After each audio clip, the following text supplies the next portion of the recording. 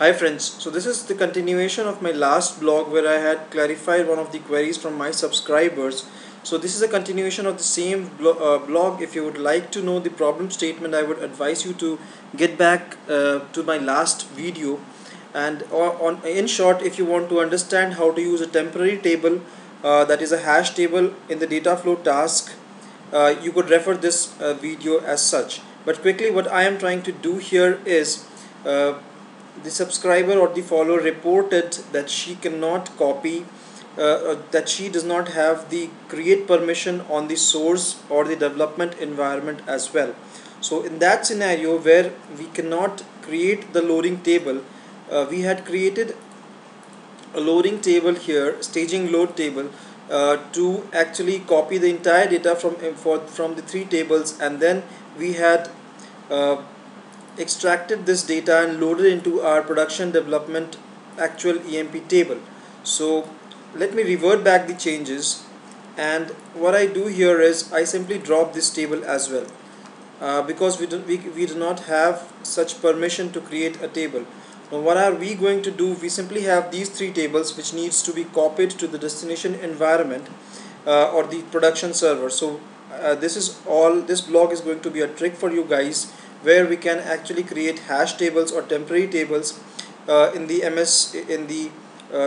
temp DB database and then copy it. So let's see what SSIS package changes we have to make for that configuration. So what I do here is I delete this, and then I add one more SQL task. Let's add another SQL task to this, and I use it as source, and then I create a hash table. So even if you do not have any create permissions, you will be able to use this command and create a hash table, because this table is a temporary table.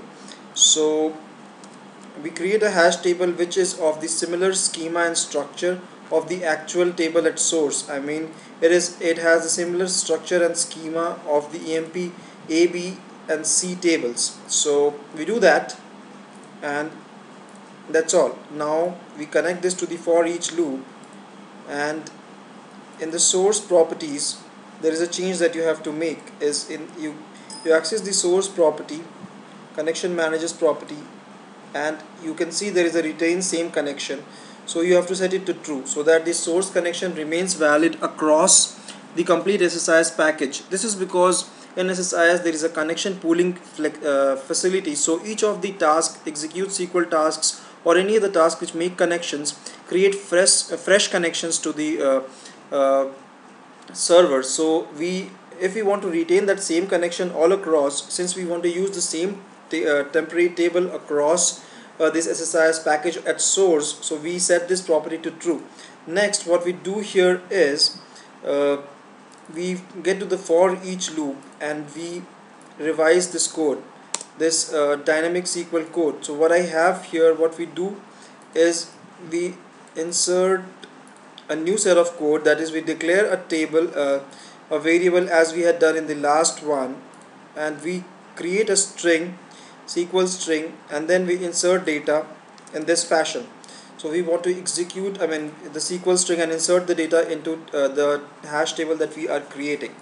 So let's do that, and then say go. Each time this will run each time for the EMP A, B and C tables and insert the data. So that's done. Next we move on to the temporary table. So as you can see, there is a problem because staging load table doesn't exist. So since we will do it in a smarter way. We'll say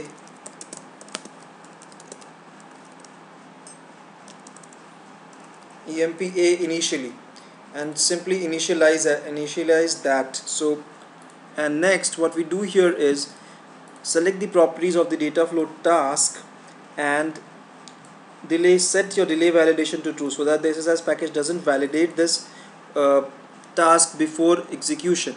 Next, what we do here is we use the OLEDB properties and set the validate external metadata properties to false. Similarly, we set it for the destination as well and leave it.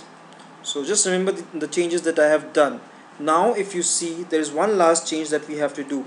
the complete package is valid, we just go to the source and scroll down, and in a smarter way, a trick that you can see, since the OLEDB source is actually validated, pre-validated, so each time it runs it will check if the table already exists or not. I do it in a smarter way. The temporary table doesn't exist, so initially I had put it to EMP-A, now I set it to hash T, which is the temporary table, and then leave it. Do not open this OLEDB source. Do it from the properties and you will be able to do that.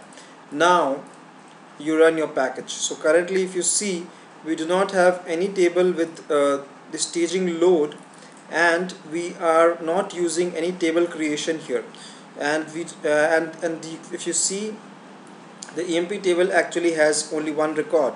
So now let's run the package with this change. These are all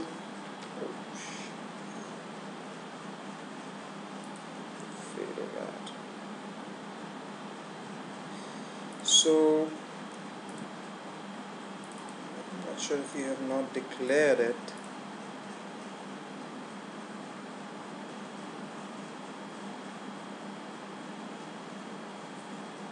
Yeah, that is the problem. So we have to set it right to table name. So let's run it. Perfect. So now if we take a look, we have all the records. At the same time, we have not created any new tables at our source or at the destination. So thank you friends. This was a quick blog on a remediation of not creating any new objects. See you all.